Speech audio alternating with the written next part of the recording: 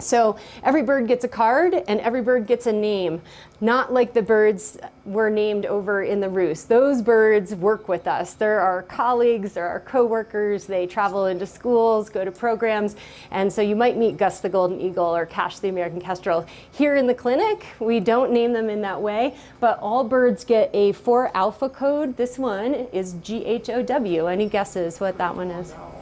You got it. Then 832, any guesses what that is? That is the date of admission. And then this bird has a letter, A. That means that we actually received 2 great horned owls on August 3rd. So one is A and one is B. That list could go on occasionally, but usually 2 of the same species is a lot for one day.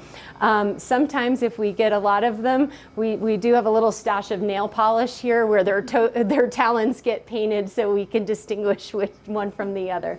The other information that's on these cards tells you where this bird came from. This one's from Driggs, Idaho.